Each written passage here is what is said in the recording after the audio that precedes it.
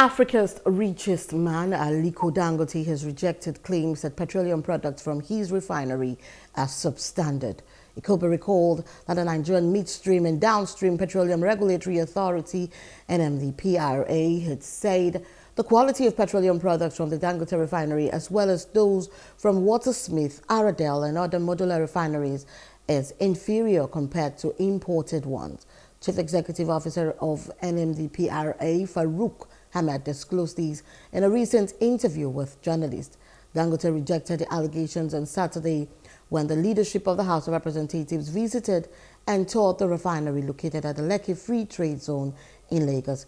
Rep Speaker Tajuddin Abbas and his deputy Benjamin Kalu led the delegation from the House, which included Honorable Ikenga Ugochinyere. In terms of quality, when we started, our quality was about 600 to 650 ppm, and the 600 to 650 ppm is one of the best in terms of quality. Okay, at that time when we started, but as of today, we are 87 ppm. And I assure you, media, you can come again and take sample on Monday. By Monday, latest Tuesday, will be at 50 ppm.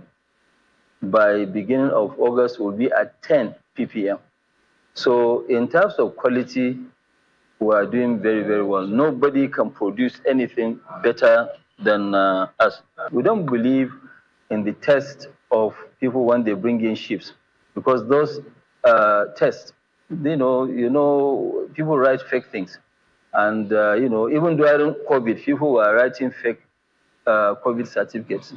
So, all the results, if they want real results, they should go to SGS or Cotecna. They will give them the real certificate.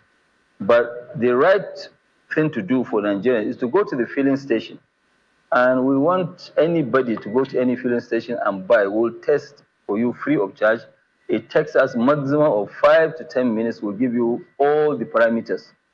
And our own parameters today, we want to announce to the Nigerians, it is extremely very good parameters.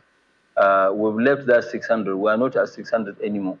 You want to comment about the PMS, when the PMS will be outputed? By the grace of God, PMS was supposed to be out by this July, but we had the fire incident. The incident that we have, actually disrupted us for a few days. But by latest 10th or 12th of August, PMS will be ready. Hello, hope you enjoyed the news. Please do subscribe to our YouTube channel and don't forget to hit the notification button so you get notified about fresh news updates.